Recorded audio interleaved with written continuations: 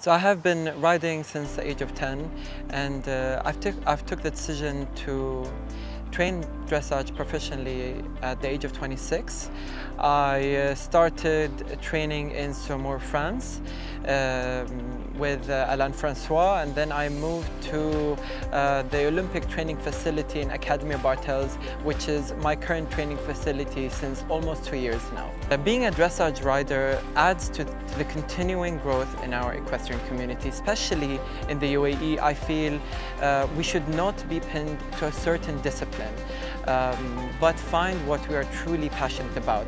I am an example of this. Every day training and competing with different nationalities makes me grow as an international rider, but also as a human. How do I feel versus how my horses feel in this big arena, for example, focusing on the Asian Games.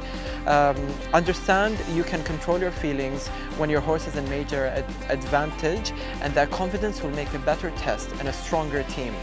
Obviously, this with the help of the training facility that I'm currently training with in Academy Bartel, with their experience training the Japanese Olympic team who have won the Asian Games in 2018. I feel very honored to be part of this establishment, and they're giving me the right confidence I need for me to compete in the following Asian Games. My connection to my horses are special.